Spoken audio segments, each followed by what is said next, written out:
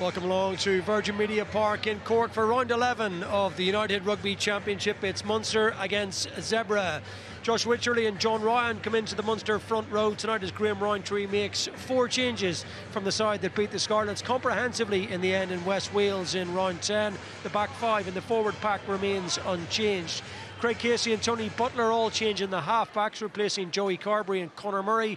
Otherwise, it's the same backline from a couple of weeks ago at Parky Scarlets. Sean O'Brien among the tries last time out, and Mike Haley got 73 minutes on his return from an 8-month injury layoff.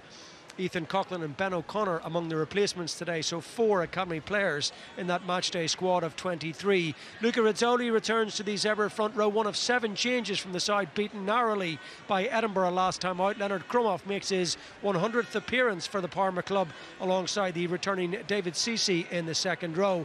All change in the half-backs for the visitors as well. Alessandro Fusco and Tiff Eden starting. The other switch from round 10 sees Scott Gregory start on the right wing in place of Pierre Bruno. Flanked by Andrew Brace and Sam Holt. Sean Brickell is the television match official, and we are underway in round 11 of the United Rugby Championship events in Cork. And Munster on the front foot, a little pop pass back inside from Nankivell to Gavin Coombs, who was at his wrecking ball best against the Scarlets a couple of weeks ago. 2 brilliant tries from close range. That typical Munster multi-phase pressure, and if that pass had gone to hand, it does go to hand eventually. And Munster rampaging forward inside the opening 6 minutes. The pass from R.G. Snyman to Ruan Quinn. And this is where R.G. Snyman just comes from nowhere. He actually comes across Ruan Quinn, blindsides the defence, and then Ruan Quinn gets the offload and transfers it to the opposite wing, and Shane Daly just presses the accelerator and ghosts past 2 or 3 blue jerseys, and Mike Haley, nobody lays a glove on him. He's got a free run to the line. Broad smiles on the face of Mike Haley, and he's had the better part of 9 months to wait to be back in try-scoring action in the URC. Ball still there now. 10 phases.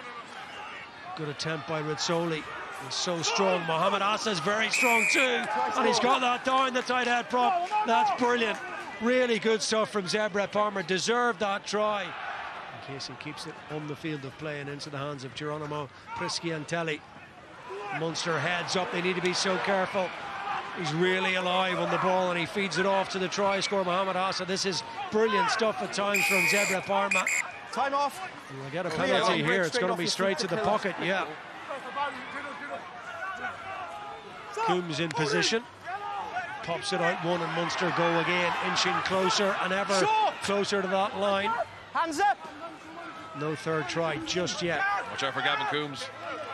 How often do we see him in that position, and then Snyman over the top. Zebre now need to be careful. Penalty concession inside the red zone. There's the space. Lovely pass and a straightforward try. It's 2 in 2 games in the URC for Sean O'Brien, and that's the bonus point up in Cork. Munster can go. There's a big space here for Nankivell. Off goes Casey.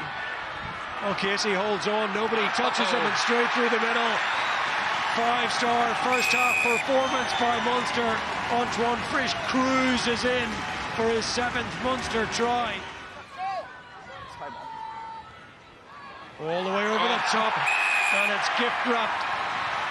And a good read for Ruan Quinn, who gets his 2nd try of the evening. And Munster do have their 6th. Mike Prendergast saying this week they played really well in the opening 20 and the closing 20 and weren't great for the 40 in between. They'll want to play for the full 80 here. They'll have to have heads up in defence. Was that forward from Prisciantelli?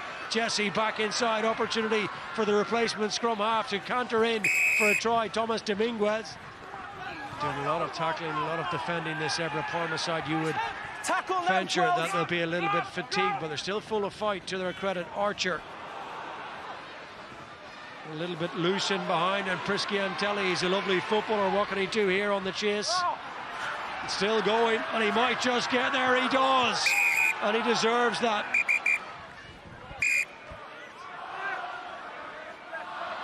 Slow coming back, and they spin around the side. The referee in position. They've got another try. Brilliant.